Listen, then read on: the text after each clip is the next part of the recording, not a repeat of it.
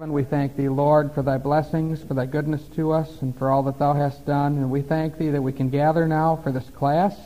I pray that we would all be attentive and interested, not only in what thy word says, but also in the fulfillment of it, knowing, O Lord, that what thy word says will certainly come to pass.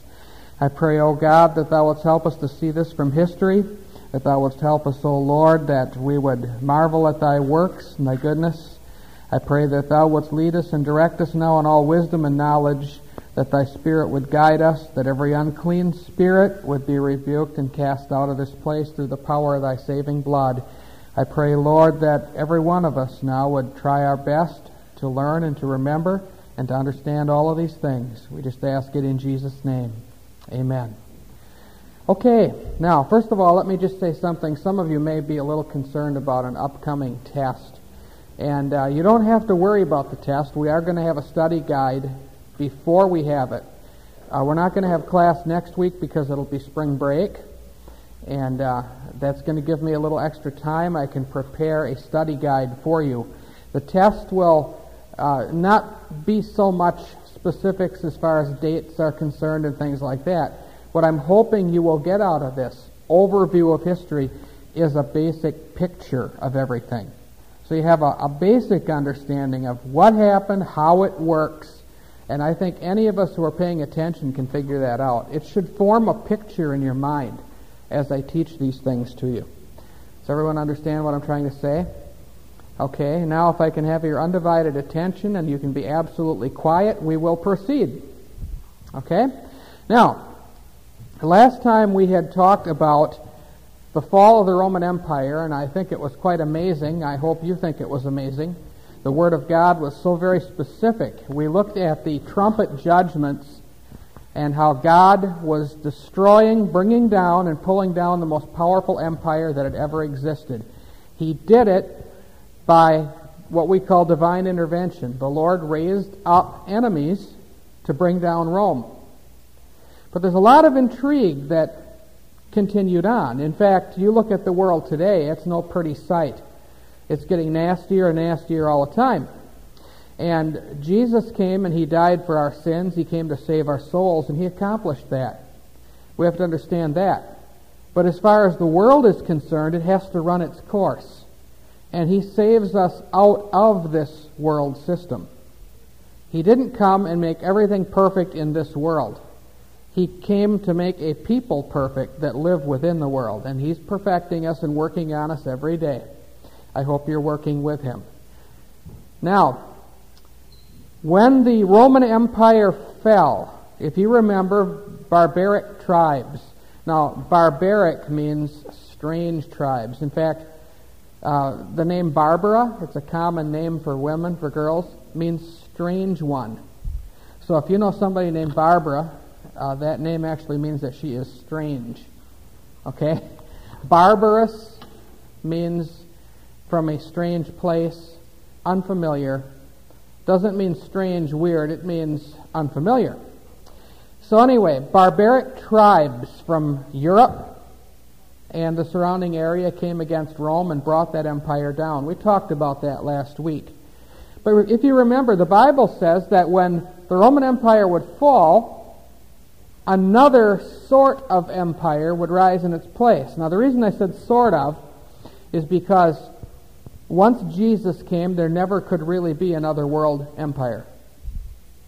And you will note, as we've studied history, we have found that there has always been a one world government, a primary world empire at all times up until Jesus came. The empire that was in existence at the time Jesus came was Rome, remember? It was Caesar Augustus that sent out the decree that all the world should be taxed. Since that time, there has never been a one-world government. Until Jesus came, there was always one. Since he came, there was never one. That should tell us something, right? Okay, so there will never be another one. And there sort of, when I say sort of is one, it's not complete and never can be. We have an almost world empire, right now. And there have been numerous attempts throughout history for all the king's horses and all the king's men to put the broken egg together again, meaning when Rome fell. By the way, what was the primary symbol of Babylon? An egg on a pedestal with a snake wrapped around it with a crescent moon on the top. Starting next week, by the way, I'll be using an overhead projector and I'll be showing you some of these actual pictures and symbols that were used. But you'll notice that nursery rhyme, Humpty Dumpty sat on a wall, Humpty Dumpty had a great fall. All the king's horses and all the king's men couldn't put Humpty Dumpty together again. It's a cute little nursery rhyme about an egg that falls off the wall, and nobody, no force, nothing could put the egg back together again. So what that nursery rhyme indicated, and this is from antiquity, this goes way back to the Middle Ages, like a lot of nursery rhymes do. This Mother Goose stuff goes way back there. And they're very political. Anyway, what it means is, when Rome fell, nobody could put Rome together again. Try as they would and try as they might, it could not be accomplished. Okay?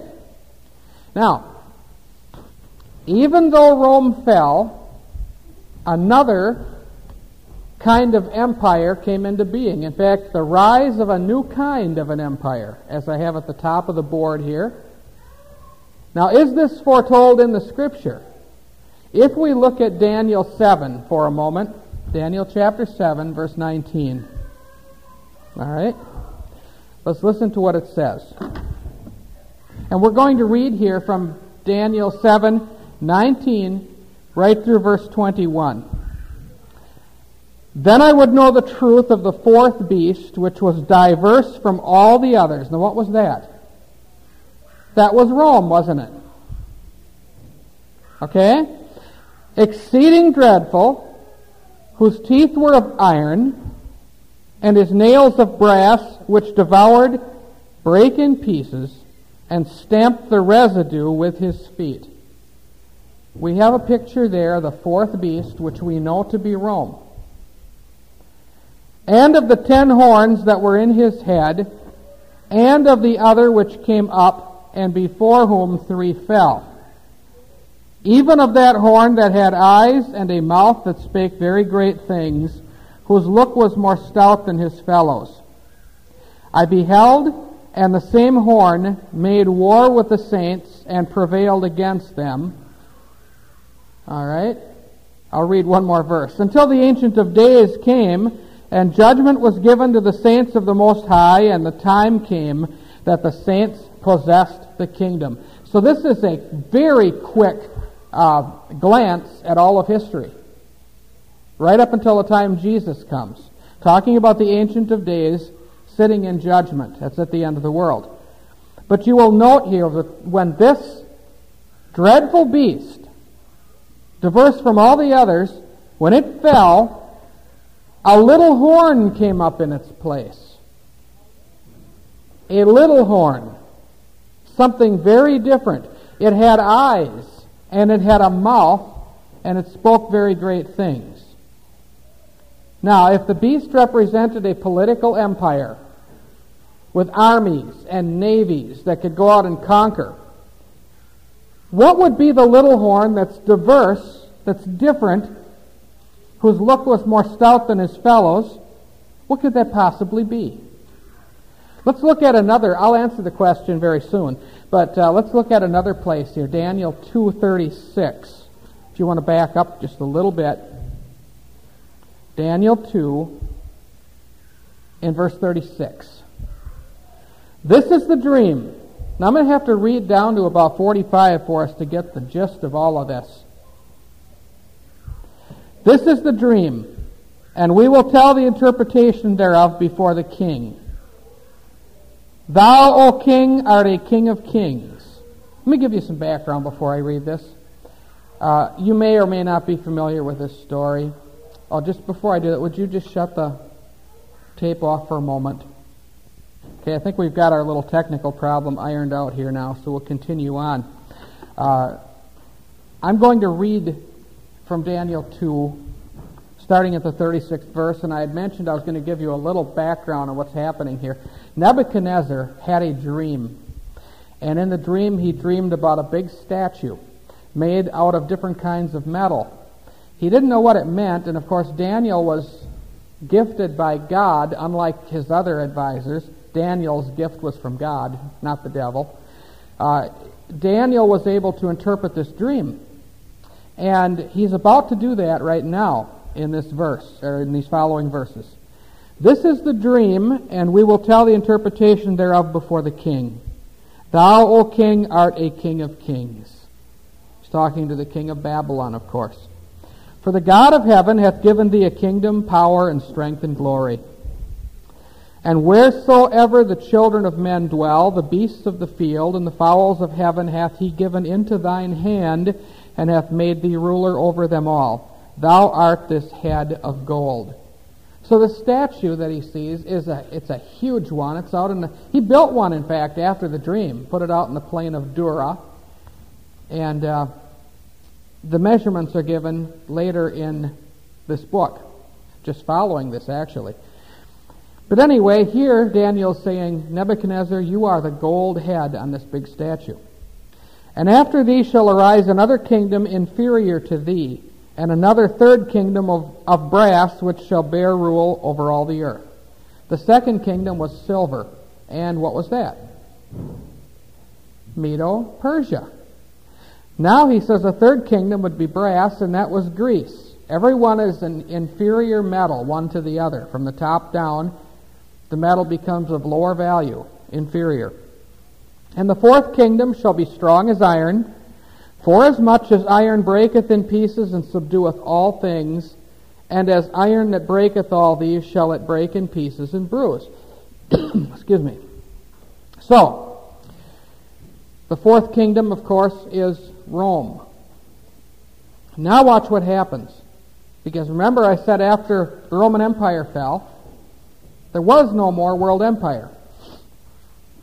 And whereas thou sawest the feet and toes, part of potter's clay, and part of iron, the kingdom shall be divided, but there shall be in it the strength of the iron, forasmuch as thou sawest the iron mixed with miry clay.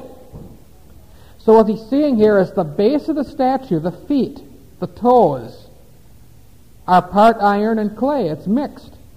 Now what do we know about iron and clay? It doesn't mix.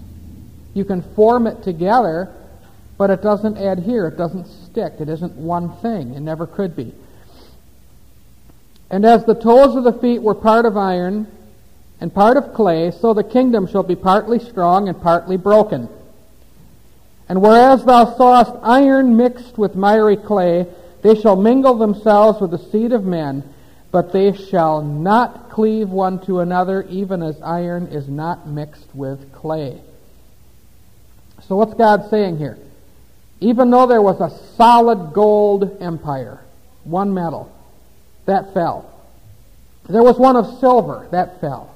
There was one of brass, that fell. There was one of iron, that was Rome, that fell. All that's left of the statue after the Roman Empire fell were the feet and the toes, and they're part iron and part clay, so it's not a true solid empire. Does everyone understand that? It just looks like it. They look like feet, they look like toes on the statue, but it's just a mixture that has no strength in it. The strength of iron is in it, but it doesn't hold with a clay, so it can't hold together in a true solid form. You follow that? Thus we have governments today, and have had all through history since the fall of the Roman Empire, that tried to rule the world and failed. We've had systems that rose up as great strength, towers of great strength, I should say, but they could not ever rule the world. Never have. So there we see it in two places in Daniel. Now let's look at 2 Thessalonians, and in a minute I'll tell you what the little horn is. 2 Thessalonians 2, we're going to the New Testament now. All right. second. I hope someone will copy down all those notes for me, because I didn't copy those off paper. I just wrote those out of my head. So if somebody will copy that down for me, I can use that for a study guide. Because I don't know that I write it out exactly like this in that order again. It'd be close, but it wouldn't be exact. Okay. 2 Thessalonians 2, 1 through 12. Listen carefully. Now we beseech you, brethren, by the coming of our Lord Jesus Christ, and by our gathering together unto him, that ye be not soon shaken in mind, or be troubled, neither by spirit, nor by word, nor by letter, as from us. Notice, not a letter from him, but a fake one, as from us. As that the day of Christ is at hand.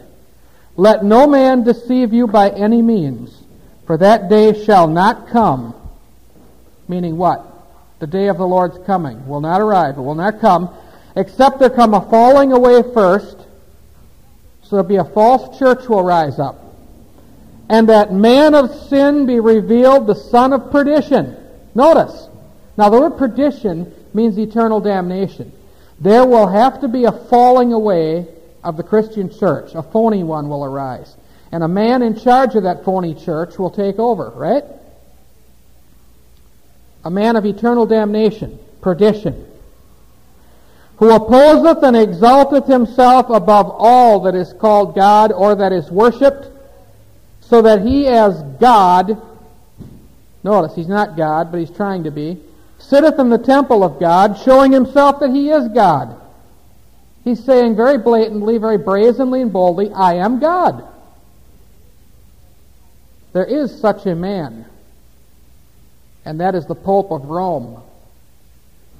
He claims to be Christ on earth, and don't let any Catholics tell you he doesn't, because he does. It's right in their writings, and if you want to know where, you could look in the at any of the councils where he's declared as such. Council of Trent is one for an example, but also the dictates of Hildebrand clearly state that the Pope is God.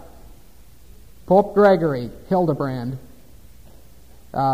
listed a whole bunch of things showing that, well, one, for example, is that the Pope is crowned with a triple crown, King of Heaven, King of Earth, King of Purgatory. Everyone has to bow before him. Okay, that he is another God on earth. That's what they actually state, and we have the writings to prove it. So don't let these Catholic people tell you that he doesn't claim he's God. He certainly does. Now, notice, it goes on and says, remember ye not that when I was yet with you I told you these things? And now, watch this, ye know what withholdeth that he might be revealed in his time. For the mystery of iniquity doth already work. In other words, the thing that's going to make this all happen is already set in motion. Only he who now letteth will let until he be taken out of the way. Who has to be taken out of the way before this new son of perdition can come along? Caesar. When Caesar is taken out of the way, a new kind of a Caesar will rise up. Remember, Caesar called himself Pontifex Maximus. What does the Pope call himself? Pontifex Maximus, the chief pontiff. And then shall that wicked be revealed, whom the Lord shall consume with the spirit of his mouth, and shall destroy with the brightness of his coming. Even him, whose coming is after the working of Satan, with all power and signs and lying wonders. So it's going to get real intense. And I'll tell you, with all of this space technology going on, there can be a lot of signs and wonders that are manufactured. And with all deceivableness of unrighteousness in them that perish. Now here's why people perish. Because they receive not the love of the truth, that they might be saved. And for this cause, see, you can receive the truth, but if you don't receive the love of it, you won't retain it. You'll give it up. It won't be important to you. And for this cause shall God send them strong delusion, that they should believe a lie. There is only one thing that keeps us from believing a lie, and that's God. But if God sends them strong delusion, then they have no remedy. That's why it's imperative that we love the truth.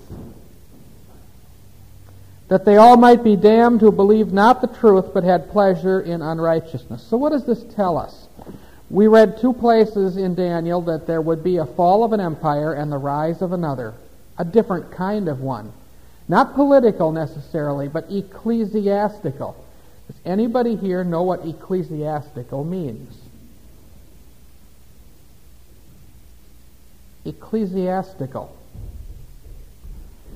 It means religious, doesn't it? A religious power. And then in 2 Thessalonians we read about something being taken out of the way in order for that man of sin to be revealed, that son of perdition, who claims to be Christ. Okay. Now let's look at some of the history of this. We read from Scripture what would happen. Now let's see what did happen. And you'll find that it matches very well. I'm certain that you won't be surprised at that. Not by now. We said in 325 A.D. that there was a man named Constantine. Constantine, if you recall, took over the entire Roman Empire in 323. He moved the capital from Rome to Byzantium and changed the name of the city Byzantium to Constantinople. And that, of course, is on the Hellespont and the Bosporus area, which is now Istanbul in Turkey. Right? In other words, if you look at the country of Turkey and you look at the Black Sea, it's that tiny little doorway from the Black Sea out eventually into the Mediterranean Sea. Okay? That is where Constantinople was. Now it is Istanbul. Okay? So, in 325 A.D., Constantine held a council at the city of Nicaea, and in Nicaea he basically became the head of a church empire, a different kind of emperor, a new kind of empire. Not just geographical, but over men's souls. Now Caesar was actually, well, he didn't call himself Caesar particularly, but now he was heading up not just the state, but the church. You could call him the first pope, I suppose. De facto. They didn't use the word pope yet. Does anybody know what the word pope means? I hope you children will put your thinking caps on and think these things through. Pope comes from the word papus, papus. You get the word papa from that. It means father. And if they call him Holy Father, they're in violation of a scripture, aren't they? And that is exactly what the Catholic people call him, Holy Father.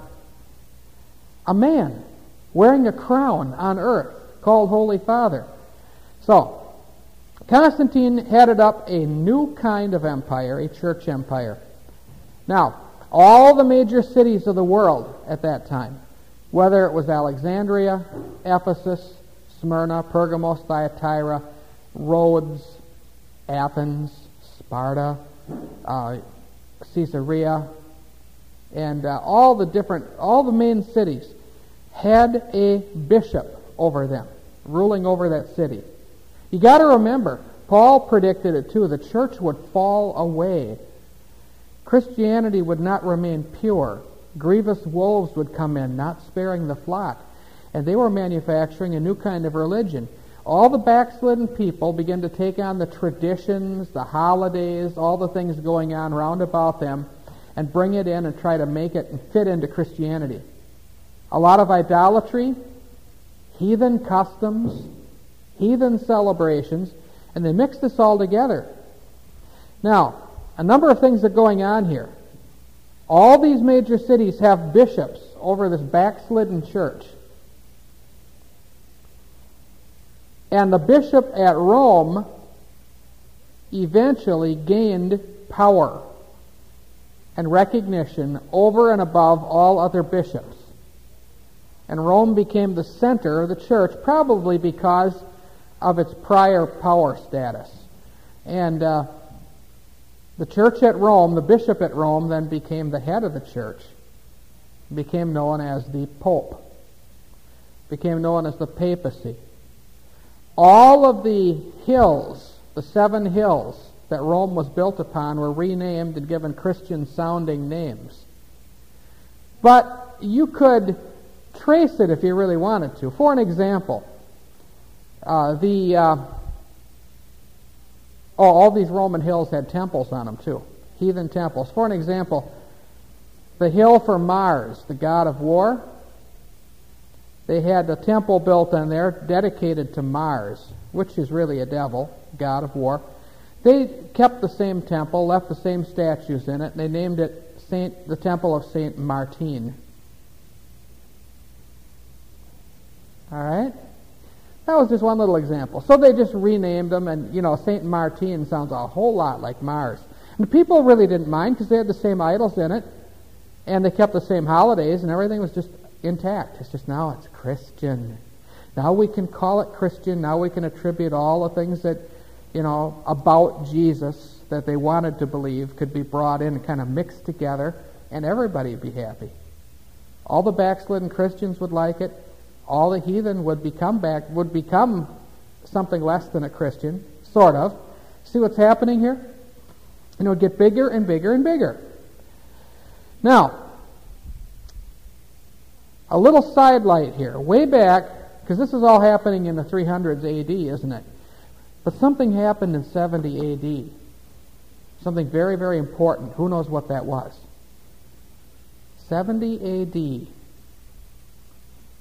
Something took place. Shelley? Jerusalem fell. A Roman general named Cestius surrounded the city of Jerusalem. Cestius stayed there, laid siege to the city for about a week, and then mysteriously left for no reason. Nobody knows why. But remember how Jesus told his people, and it's in our Bible, when ye see Jerusalem compassed about with armies, what did he say to do? To flee. Come down, don't even go up to the housetop to take anything. Get out of there. Get out fast. And go to the hills of Judea. And so what actually took place is, God had removed Cestius. Cestius came in, surrounded the city, but he left. That allowed every Christian to get out of Jerusalem. It's estimated there were about 60,000 of them that left the city of Jerusalem. They went into the hills where there was a man named Herod Agrippa who took care of the Christians and fed them in the hills of Judea, which was his domain. He's the same Herod Agrippa that heard the words of Paul say to him, "Thou believest. I know that thou believest." And Herod said, "Almost thou persuadest me to be a Christian." It looks from history like he actually did become one. Which would have been the last wonderful thing that Paul ever did for his people, is to put something in the heart of that man who then took care of all of those people. He was a king, but he was a dissident king. And when Cestius then left, it was not long until Titus came, besieged the city, and they completely ripped it apart, tore it down, burnt it up. Not one stone was left upon another in the great temple. People were killed. It was the most horrible thing anybody had ever seen to that day. In fact, there was blood. The way Josephus, the historian, described it, the brother of Nicodemus was a man named Josephus who wrote a big history book. I have a copy of that. And the way he described Jerusalem as it was coming down, he said there was blood and fire and pillars of smoke. You can read in your Bible where there would be blood and fire and pillars of smoke, or vapors of smoke. It's in Acts chapter 2. It's also in the book of Joel. So that you have an actual fulfillment there. Okay, question? All right. The whole city was destroyed. There was absolutely nothing left other than a few rocks laying around. They did try to rebuild it. In fact, now they have something called the Wailing Wall, but only 5 or 6 stones are really from the western wall of the temple. The rest are all just fake. And they put it all up saying this is the whole western wall. There's just a whole lot of lying going on because it was used in order to capture the religious deistic spirits of people in an error and to hold them into a false religion. That's why they did all of this stuff. Tried to rebuild all that sort of thing. But no, it did come completely down. As Jesus said, not one stone would be left upon another, and there wasn't. In fact, we know that the Roman soldiers were paid by what they could plunder. They didn't get a check from the government. They took what they could, and that was their pay. And there was a lot of gold in that temple. When they put the torch to it and those cedar beams began to burn, the gold melted and ran down through the crevices of the rocks. So you had all these soldiers out there with crowbars prying the rocks apart to get the gold out. And that's why there wasn't one stone left on another, because they were going to get everything they could out of there. Okay? So it fulfilled the very words of Jesus. So anyway, in 70 A.D., what happened to the Pharisees? We hear about them in the Bible. Now Jerusalem fell. Where were the Pharisees? They weren't dumb. In fact, they referred to themselves as the learned elders of Zion. Jesus said they were serpents. They were a generation of vipers. They left. They relocated. They moved on. They escaped. And they relocated in a place called Alexandria, Egypt, the second most important city of its day. Alexandria, Egypt became the home of the Pharisees. The 70 men on the Sanhedrin court actually relocated at Alexandria. And they formed a school that they referred to it as the University of the Gnostics, or the wise ones, the learned elders of Zion. Okay, Gnostic means wise one, and it has the very same meaning as witch. Witch comes from the word Wicca. Wicca means wise ones. Gnostic means wise one. One who knows, just as agnostic or agnostic, put an A in front of Gnostic, which starts with a G, pronounce the hard G, agnostic, then that means one who doesn't know. An agnostic is different from an atheist in that an atheist says, I don't believe in God. An agnostic says, I don't know. A Gnostic says, I know everything. So, that's what they refer to themselves as, the Gnostics. Now, that was just a little sidelight, because what I had done is digressed back to 70 A.D. there. Now, Eusebius, remember I said every city had a bishop? There was a man from Caesarea by the name of Eusebius, and he became the bishop of Rome. Now, when he was the bishop of Rome, and we're going to jump ahead here a little bit because that was in about 330 A.D., under the reign of Constantine. Eusebius ordered the Gnostics to write a new Christian Bible. They were the wisest men, after all, since they were the wisest men and had this university thing going. They were there teaching others. Of course, by now the original Pharisees were long dead, but their descendants and others they had trained had taken over in all of their old ways. These elders, learned elders of Zion, they were the ones, in other words, unbelievers, those who rejected Jesus Christ, came up with this new Bible. Now, the original Bible was written in Greek. It was written in a common form of Greek called Koine Greek. And Koine Greek was something that was spoken out on the street, and all the common people understood it. There was another kind of Greek called Classical Greek. And, of course, that was for the upper crust. That was for the big wheels. They all spoke Classical Greek. Lo and behold, when the school of the Gnostics came out with this new Bible, it was in Classical Greek. And the true Christians that were interspersed out there and everywhere didn't have much status. They were looked down upon because they were true to the Lord. They recognized the error right away. They said, this isn't God's Word. Okay? They put it together. And what did they translate it from? They didn't just write it from nothing. They translated it from something. Well, they used the Septuagint, for one thing. Okay? They used an altered form. They actually produced the Septuagint prior to this. The learned elders of Zion are the ones that put that together too. But this was not taken from the original manuscripts, which were from Antioch. They were kept at Antioch. As a matter of fact, the Bible says they were first called Christians at Antioch. These Gnostics rejected the writings, the original writings from Antioch, which were written by the apostles, and they put together their own. Okay? Forged writings that began to appear. In fact, there were a whole bunch of different... they even had a Gospel of Thomas, and they had all these other things that people just wrote, and they accepted all this stuff. Another question? Did they do all the New Testament? Yes, the entire Bible and the Apocrypha. They were adding other things in the Apocrypha. Why would they want to do that when others their own religion and report? Not really. They had a real good reason for doing this. You see, they weren't concerned about serving God. They were concerned about building a vast empire religiously.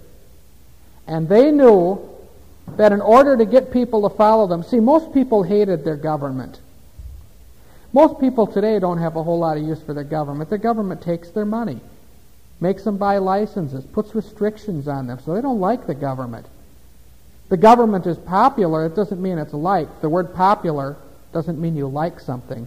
It means it's accepted because of enforcement. Because if you don't go along with it, they'll take your property, they'll put you in jail, see? So people don't like their government. So the way to rule people is not with the iron fist of political control. The absolute way to rule people is to get them to believe that you have the power to determine where they will spend eternity. Okay? That you can put them in heaven or you can put them in hell. That's why a true leader, I mean, somebody who really has that, I'm not saying true leader, true to God, but he has that ambition of a leader. He will want that kind of power. He'll want people to believe that he can control their eternal destiny. Okay? That's why the Pope has so much power, and always has. And as long as any king had that power, if you could get people to believe that, there isn't anything they wouldn't do for you. And see, that was the condition here. All they wanted to do was build an empire to control the souls of men. Absolute allegiance. And of course, it's the devil who ultimately wants that. That's why at the very end of the world you have the same sort of thing going on. Everybody religiously trapped, ensnared. Okay, anyway, so a Bible was produced. And as a result of that, I believe 50 copies were made initially by the Gnostics at Alexandria. Now, the head of the Gnostics at Alexandria at that time was a man named Origen. Not origin as the beginning of something. It's spelled differently. O-R-I-G-E-N. Origen was the head of the school of the Gnostics, and he contacted Eusebius, and he said, Eusebius, not only did I produce a Bible for you, I'm going to make a new religion, because you've got a problem here. You've got all of these people out there that are rich, that are influential, and they'll never become Christians because there are so many poor people, in the Christian church, and the ones who claim to be really Christians teach that all men are equal, no matter what their standing is, what their exchequer looks like, what their status is. And isn't that the way it ought to be? That if a rich man came in, he'd have to bow the knee just like anybody else. And his riches would mean nothing. His title would mean nothing. His social status would mean nothing. You follow that? Well, that doesn't appeal to... If you're going to talk to some rich guy, some millionaire in town, and say, now, you need to serve the Lord, but in order to do so, if you come to the church that I want to bring you to, you're going to be a big nothing. Okay? If you talk to the mayor of a city and say that isn't going to make any difference, you won't get any recognition for being a mayor if you come to church. You'll be just like anybody else. That doesn't appeal to them. You see, Eusebius realized he had a problem of getting rich, influential, wealthy, high-status people into the church. So Origen said, I'll fix it. I'll make a new church. He said, I will blend together, I will mix together all of the symbolism of Egypt. These were his exact words. You don't find these in too many history books, do you? He said, I will blend together the symbolism of Egypt, the rituals of the Old Testament, the wisdom of the Greeks, and the terminology of the Christians. And I will produce a church that will appeal to those who are rich and powerful. As a result, he came forth with something called the Roman Catholic Church, which to this day has the symbols of Egypt. You can see them right on their windows and in their literature. Has the wisdom of the Greeks, that old Gnostic wisdom. Has the rituals of the Old Testament, the special days, the separate priesthood, the holy temple, the sacred buildings and sacred days and all that stuff. But the terminology, the sound of Christianity. But that's all it is. So that then was the brainchild of Origen. Now about 440 A.D., a man named Leo became pope. He was the first one to be recognized as pope, Pope Leo. Of course, the Catholic Church claims that Peter was the first pope. Problem there, he was never in Rome. Problem there, he had a wife because he had a mother-in-law. So says the Scripture. Okay? But Leo the first becomes the first pope. Now, that was about 440 A.D., and when you get up to about 500 A.D., you have what's called the Dark Ages coming in. They begin. And during this time, there were a lot of power struggles. Now, this is an overview. I'm not going to get real detailed here. It'd take forever. But there was a lot of feudalism. Who knows what feudalism is? It's kind of like brothers and sisters fighting, but on a larger scale, right? Feudalism. Does everybody understand what it is? I mean, you've got all these villages and towns and little hamlets and so forth built up, and one can't trust the other, and the other can't trust the other, and the other can't trust this one or that one or any of them. So everybody's got to build up their own little defense, because one of them might get the notion, hey, I want what they've got, and just go over and take it from them. There was no big police power, no big protective army to maintain law and order. It was like street gangs. Okay? Just law of the claw, take what you can get. Law of the jungle, I should say. Survival of the fittest. And so every village, every little town or hamlet or whatever the case may be, they pick the biggest, strongest guy with the biggest pectoral muscles and biggest biceps, triceps, quadriceps, and hamstrings and all the other anatomy. They'd pick the biggest guy they could find, put a tin suit on him, set him on a horse, give him a lance and a sword, and he would be their knight. He was their armored division. Okay? And they'd go around and marauding and fighting, and once in a while there'd be a unity of several, but it was basically a lot of fragmented feuding and fighting and fussing around. Okay? That went on for quite a while. We call that the Dark Ages. The sun kept coming up just like it always did, but it was Dark Ages because it was such a time of fear. And fear is like a spiritual darkness. You have to understand that.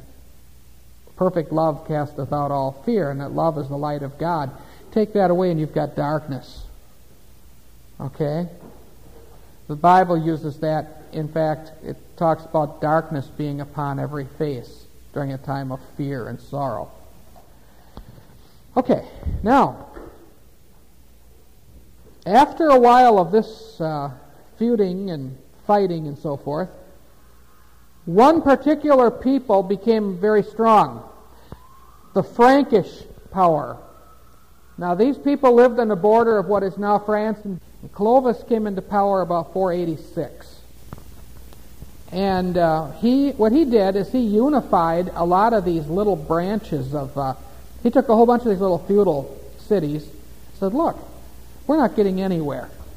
Why don't we unify and throw our knights together and just get everything together, and we can really make a dent in this thing, and we can set up a nation. And he was quite a character, because 10 years after he came into power, he married a very strict Roman Catholic woman, and a very influential one. And he actually did a lot to unify. In fact, I believe it was, I don't know the exact year, but it was, it was 10 years after, before 96, when he actually stood up and proclaimed that he was now the head of, the political head of Christianity, serving under the Pope. Okay? Anyway, he came and went. It was years later, and I told you about this man one other time, Charles Martel. Remember him? In 732, he gained control. Remember how the Muslims had risen up and they were trying to get into Europe? And it was Charles, the head of the Franks at that time, that stopped the Muslims at Tours in France. Because he stopped them there, the Pope gave him a title. Instead of just Charles, he was now Charles Martel. Martel means the hammer. Charles the Hammer, Martel. Okay? Then in 741, his son, Pepin, took control. So Charles Martel, remember I said, was the grandfather of Charlemagne. In 741, Pepin took control, and he kept things going. The empire, or I shouldn't say empire, the nation got stronger and stronger, the nation of the Franks. And the Frankish Empire then, in 768, came under the control of another man named Charles. And Charles here, in 800 A.D., went to Rome, was invited to Rome by the Pope at that time. And the Pope, in a surprise, this was unexpected, put a crown upon Charles's head and gave him a new title. He was called Charlemagne. Now look at that. It looks like Charles Magny, doesn't it? Charlemagne. That's the French pronunciation, Charlemagne. They don't say the G there, okay? Looks like Charlemagne. What it means is Charles the Great. Charlemagne means Charles. Magna means great, doesn't it? Charles the Great. Okay. And the Pope crowned him. He gave him a special name. He called him Charles Augustus, Emperor of the Romans. And he declared that he was the head of the Holy Roman Empire. He was the Pope's king, the Pope's man, political puppet, to rule all of Europe and the known world. The Pope said, I am reviving the Roman Empire. I will be its God, and Charlemagne will be its king. And Charlemagne went out to unify all the little barbaric tribes and everything and try to put the Roman Empire back together again, and he absolutely failed. Okay? And matter of fact, by the early 900s, the HRE, Holy Roman Empire as it was called, crumbled. In fact, it was Voltaire who said it isn't holy, it isn't Roman, and it's not really an empire. The whole thing is just a big phony baloney. Any comments or questions so far?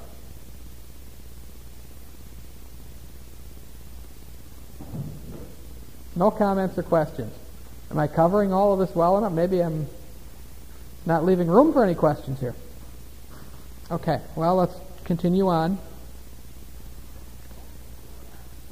After the Holy Roman Empire, as it was called, crumbled, we went back to more feudalism again. See, that kind of was put on hold for a while when Charlemagne was out there dashing around saying, "I am it," because the Pope put the crown on my head. And everybody was cheering, "Oh, if the Pope did it, the Pope is God, so we got to listen to this guy." And they all did obeisance to him.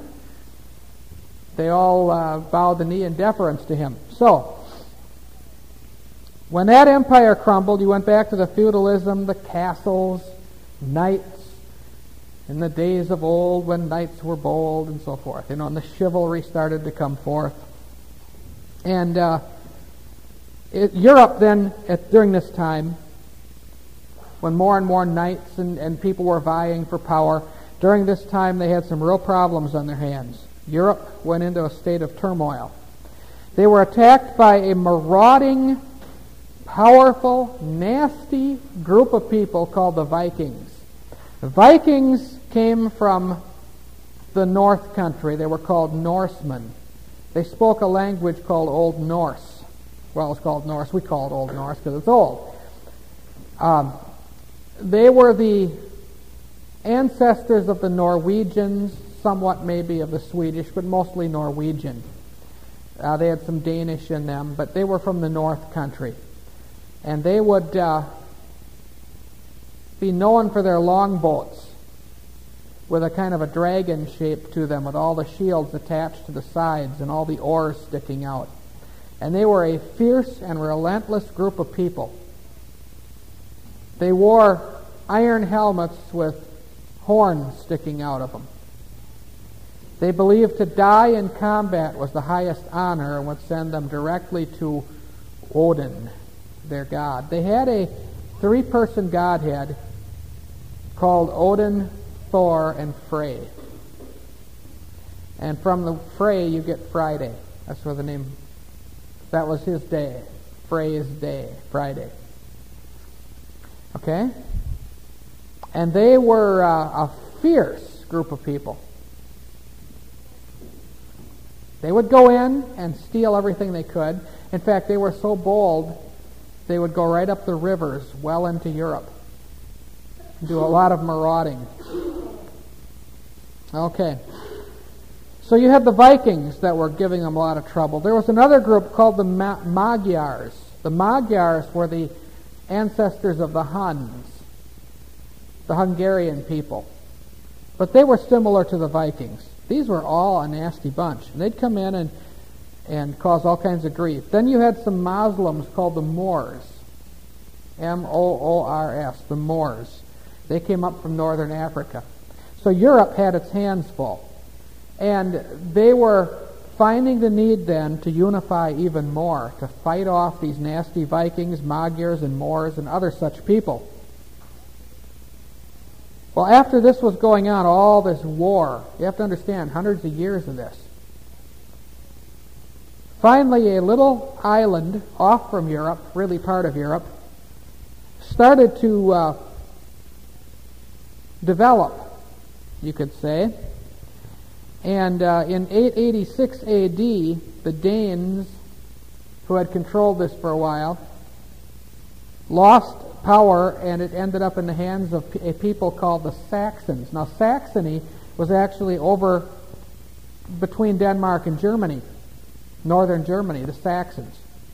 But they found their way into England, and of course, the ancient peoples of England were remember the Picts, the Utes, and the Britons. But the Saxons began to gain control. And then, of course, you had William the Conqueror coming in later. And you had the Angles and Saxons mixing together, and from that you got England. Okay? But it began to gain power. Of course, if you go way back to the days of King Arthur, the story of Excalibur, Arthur Pendragon, and Merlin the Magician and all that, during those ages, the Knights of the Round Table, that's all from way back in that era, during that feudalistic time. But as England began to develop and gain in strength, eventually, and I know as I said, this is an overview. I can't get extremely detailed. If you think I'm leaving something real important out that you know about, then let me know and we'll cover that. But I think these are the high points we should hit. After England began to develop, the Pope in 1095, Pope Urban II, became very, very distressed about something. What got him so upset is that the Muslims had taken the Holy Land. Now, we're not worried about a Holy Land because our Holy Land is in heaven. But to the Catholic Church, they believed that Jerusalem was the Holy Land. The Muslims had taken it. And there was a man named Saladin, the head of the Muslims, that had taken this land. And later on, a man named Omar built a big mosque on where the temple site was, on Moriah. And so anyway, the mound or hill of Moriah. So anyway, what happened is the Pope said, we've got to go in and take that land back and get Jerusalem out of the hand of these Muslims. Now, these Muslims were real fierce because up in the hill country, there was a man who called himself the Old Man of the Mountain. The Old Man of the Mountain would train the Muslim soldiers. Here's what he'd do. He would get all these Muslim soldiers together. He would get them high on hashish.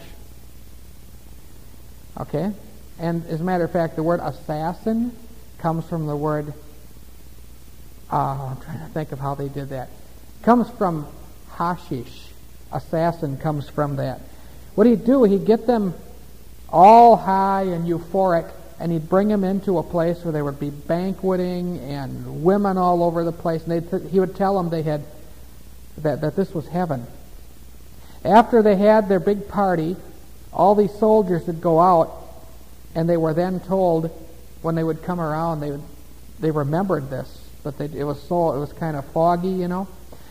So they were told, you had a taste of heaven, and if you die in battle, you'll go and stay there forever. In other words, he gave them the party of their life, and then said, if you go out and die in battle, you can go back there forever. It was a big lie, but boy, were they anxious to fight. So you had these Muslims dedicated, willing to give their lives, not for a cause, but for hedonism. And the Pope was saying, we got to take this land away from these Muslims. This is the Holy Land. So he called for all the people. Now, bear in mind, nations in Europe had begun to develop. England had come to the forefront. But he was calling for crusaders to go on a crusade to take this land back. The first crusade then began in 1095 as all these knights mounted up their horses, and of course some of them traveled by boat, and they had all different ways that they went. But they went to the Holy Land, as it was called, and to the city of Jerusalem to fight with these Muslims. So you had Austrians there. You had Franks or Frenchmen there. You had Germanic people there. You had a lot of English knights there. Now the Muslims were called Saracens. They were sword fighters. That's what the word Saracen means. They didn't wear much armor. They had iron breastplates, but they didn't have full suits of armor like many of these other knights had. And all they fought with was a sword, whereas these others had all kinds of sophisticated weapons of their day. They had the mace, which was like a big ball with spikes sticking out of it. They had shields that were proven to withstand great blows. They used lances where they could pierce a man at a distance. They had crossbows and longbows. They had all kinds of weapons. And so they went out against these. Their weapons made them very superior as far as their power. but the Muslims were superior in number. In fact, a lot of these nights, just for amusement, before breakfast, they'd just go out and ride out into the desert and kill off 40, 50, 60 of these Muslims and go back and have breakfast and go back out and do it again. It was just fun for them, you know. Because these Muslims Saracens would just swing their swords and hit their armor and bounce off. And they couldn't stop them. The Crusaders were few in number comparatively, but they would just be out there hacking and slicing away at these Muslims, who didn't care because they thought they were going back to their big party. But one day Saladin got smart and he tricked them. What he did is a lot of these knights went out and they were going to have a real hacking session and to kill a whole bunch of Saracens. The Saracens kept withdrawing little by little back into the desert, back into the desert, back into the desert. Pretty soon these knights got out so far into the desert and they were in their tin suits. They were out there in the hot sun and they basically cooked in their tin cans. Until they couldn't take it anymore, they fell off their horses and they were killed. See, you couldn't get on a horse by yourself if you were a knight. You had to have a squire to help you get on the saddle because that tin suit was heavy. They weighed generally 200 pounds, the whole complete suit of armor. So, you know, if you were a 180-pound man, 190, even 220, if you had to wear a 200-pound suit and then try to swing yourself up on the saddle, you had some trouble. Okay? So, they had all kinds of things going on there. Well, the crusade failed. So, there was a second crusade in 1147. That failed. There was a third crusade in 1189. That failed. Toward the end, the only one who stayed there, everybody else went back home and said, forget it. The only one who stayed to fight was a man named Richard, King of England. Now, when I say he alone, I meant his army too. And in fact, Saladin, the head of the Muslims, saw him one day, and he said, such a man with such bravery has the heart of a lion. He became known as Richard Coeur de Lion, which means Richard the Lion-Hearted. He by himself, on behalf of the Pope, continued the crusade. Meanwhile, his brother, John, Prince John of England, stole his throne. Just basically said, I'm the king, he'll never come back, so I'm just taking over. Well, eventually, when what happened actually with the Crusades is a truce was drawn. Richard the Lion-Hearted had a concession from Saladin. Saladin said, look, we're not giving up the land. And 3 attempts you made on us have not driven us out. What we will do is we'll allow your people to come and go as they please, to make holy pilgrimages and all this stuff, and we'll maintain all of your sacred places intact. But we're not giving up the land. And so a truce was made. They said, that's fine with us. And that's how the Crusades ended. The Pope didn't like it, but they had to settle for what they could get. Any questions now? Okay?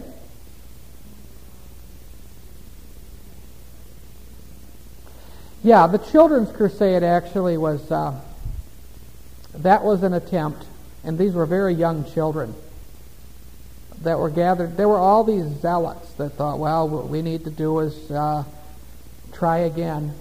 And nobody would go, but they had a whole bunch of children, that they had thousands and thousands of children they'd gathered together. And a lot of them just perished in the sea because they loaded them on boats to send them off again to fight the Muslims, It was a real tragic thing.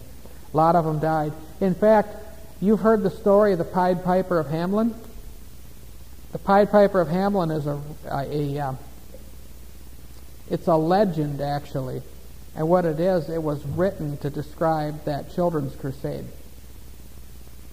There's quite a story around that. That the Pied Piper is the one who gathered all the children together and took them into oblivion. Okay. Now, we said that John actually gained control of the throne later on, but he had some real disappointment.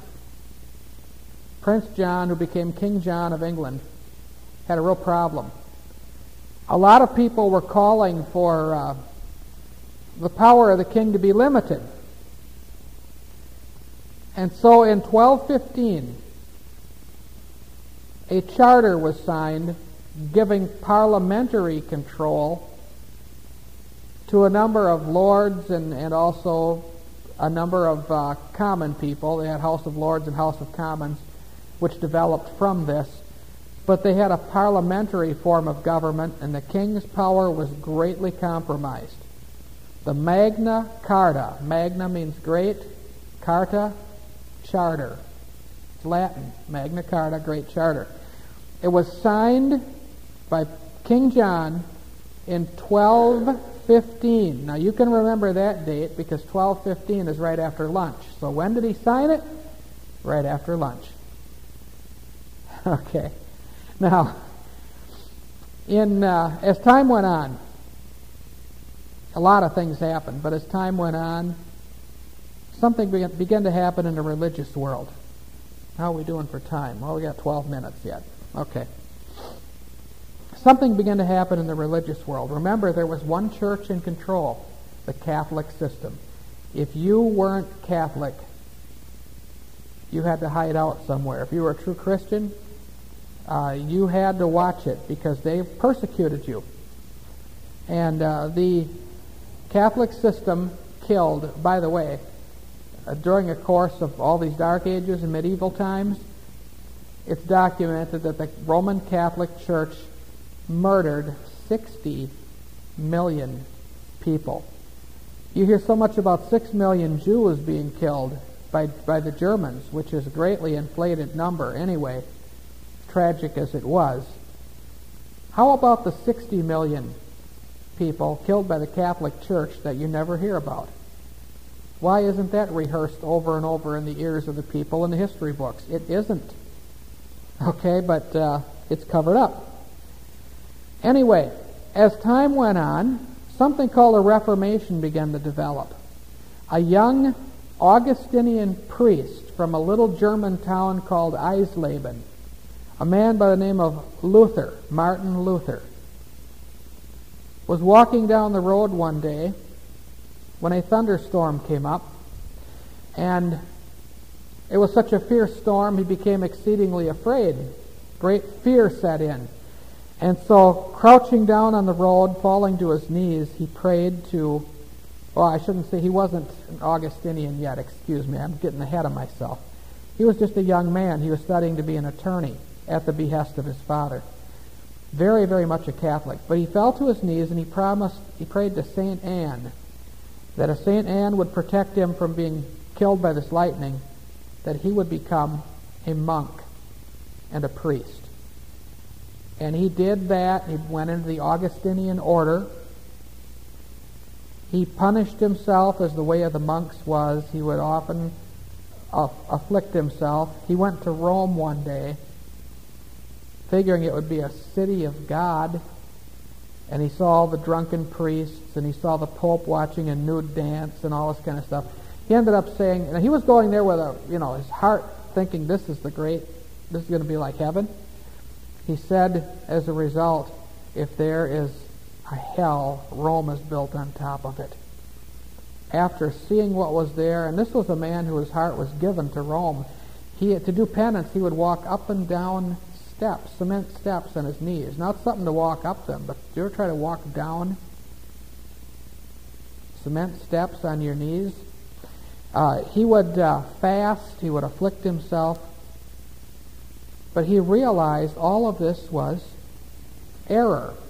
One day he walked in a church where they had a Bible which was chained onto a podium, and he opened to a verse that said, "The just shall live by faith." He said, this means that all these whippings I've been giving myself and all this punishment doesn't accomplish anything, that we're saved by the grace of God. He turned to another place where it said, "By grace are ye saved through faith, and that not of yourselves. It is the gift of God, not that of works, lest any man should boast." Now this was taking place in the early 1500s. when Martin Luther stood up, and he said, he stood up before his, he had a congregation because he was a priest. He started preaching justification by faith. You don't need to do all these things to be saved. That's what he began to. These Catholic people have been afflicting themselves and paying money to get loved ones out of purgatory. Luther started preaching straight from the Bible. Then he realized there was something wrong with the Bible. He had the Latin Vulgate. So what he did, he forsook the Latin Vulgate and he retranslated the Bible from the Textus Receptus, the received text of Antioch, and produced what is called the Luther Bible, which is exactly the same as the King James, but it's in the German language. I have a copy. It's very amazing. So Martin Luther then came under attack by Rome. He was looked at as a rebellious, dissident priest. And of course they filed charges against him. He responded by writing out a list of 95 things that were wrong with the Catholic Church, called the 95 Theses. He went over to the church at Wittenberg, or in Germany they'd pronounce it Wittenberg, and he nailed these 95 Theses onto the big wood door of the church. One of them said that the Pope was not holy, and that he couldn't get anybody to heaven if he pledged his own soul for security. So he really attacked the system. Then he was called to a trial. They hauled him in because he was still a priest. And they said in order for him to remain a priest, he would have to recant and take back everything he said about Rome. That's when he made his famous speech, which started out, Hier stehe ich kann nicht anders tun. He picked up the Bible, and that was unheard of at that time. Very few people had them. But he picked one up and said, Hier stehe ich, here I stand. Ich kann nicht anders tun, I can do nothing else. That if you're going to prove me wrong, you'll have to do it by this book. And he walked out. They tried to kill him a number of times, but he was protected by a man named Georg, a prince, Georg the Junker, as they called him, or Junker Georg. And he was protected by him, and of course he translated his Bible during that time of protection. He claims that Satan appeared to him while he was translating the Bible, because he translated it into German so everybody could read it. And he said he actually had a visible, literal confrontation with the devil. Martin Luther began to discover a lot of truth. In fact, one of the statements he made was this. He said, if you are searching for God, begin your search with Jesus Christ and end it there. Now, if you think about that, that's an amazing statement. So, he broke away. He had his one congregation there. Other congregations began to pick up on this because they could hear and see the joy that was in the people, that they weren't bound by this awful yoke of Rome anymore, that there wasn't a purgatory, that they didn't have to do all these awful things. Now, Martin Luther did keep a lot of the Roman Catholic stuff in the church, as far as their traditions, their rituals, and so forth. But still, the difference was so great that a lot of people wanted to follow him, and as following Luther, they had to call themselves something. They called themselves Lutherans. That we are like Luther. We believe what Luther believes. We are Lutherans. Now, the Lutherans of today aren't anything like what Martin Luther taught. They're drastically different. I know I used to be one. Okay. So a Reformation began to break out. Now, I'm going to digress back to the Renaissance. I'm not going to have time to do that tonight. But that started in Italy in about 1300. I jumped ahead to the Reformation for a reason, however. And that won't become apparent till next time. I think what we'll do next time is I'll tell you a little bit more about the Reformation, because other reformers came forth, such as Calvin, who started a Reformed church. Zwingli, Knox, Wycliffe. In fact, there was a reformer back in the late 1400s by the name of John Huss. Johann Huss. John Huss, we'd call him. He was actually burned at the stake. And, for his faith, the Catholic people took him, tied him to a stake, put fire under him, burned him to death. But he told his followers that he had been teaching his Bible class. He said, if I cross my hands like this, it means I feel no pain. While the flames were leaping up around him, he crossed his hands. Then he prophesied. He said, today you cook this goose, but in 100 years a gander will rise up that you will not be able to stop. Strange words. But what's unusual about it is the word Luther means gander in German. And the Catholic system could not stop the Reformation that ensued. So it's kind of interesting. Now, what we'll do then next time, the Reformation began to get greater and greater. In fact, we're going to start talking about Henry VIII. I think would be a good place to start next time, the Church of England. And then we'll go back and look at the Renaissance a little bit, and then I'm going to show you about the rise of the secret societies, the formation of the nations of Europe, and the formation of a new secret order designed to put together finally a one world government called the Illuminati. So we'll stop here because time is, we have 1 minute. Are there any questions or comments? Okay? Yeah, I'm glad you reminded me. I needed to bring that out. Martin Luther nailed the 95 Theses to the church door at Wittenberg on October 31st, Halloween, which in the Lutheran Church is a holiday called Reformation Day. We always thought it was neat in school as kids that Reformation Day was on Halloween. We thought that was just great. Okay. Shelley? Were they celebrating, or was the church celebrating Halloween at that time? No, not really. No, Halloween was a later development. During these Middle Ages, it was yes and no. Not like today. It wasn't so much sanctioned, okay? But it was kept as an ancient tradition.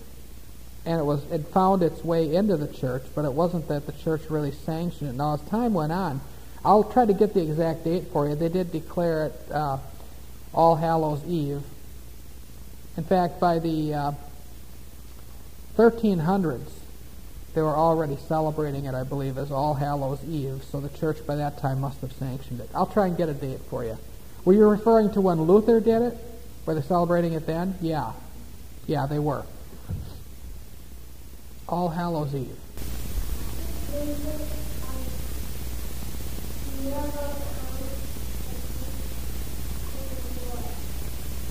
When or what? What do you mean?